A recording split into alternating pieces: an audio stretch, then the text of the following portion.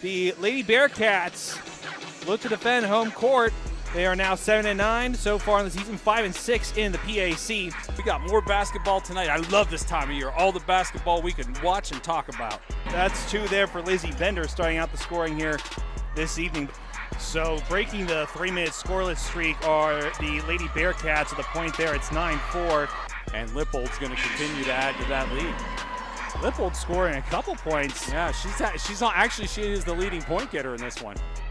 Corner three is up, and it's good there. I think they're only going to give her two on that shot, though, and that will do it. And that'll round it out to 50.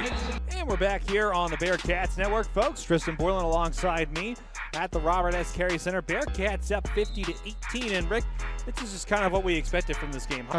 This is a thing that the Bearcats, this is a game you're supposed to win, but you have to go out and win it. Bearcats are up 67-23. So again, I really think we're going to start seeing the depths of the bench really start to come out.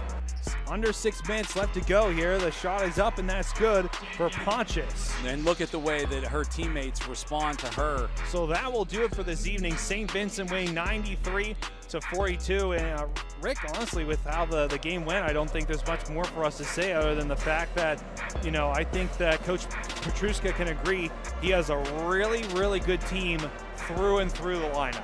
Just a fantastic performance.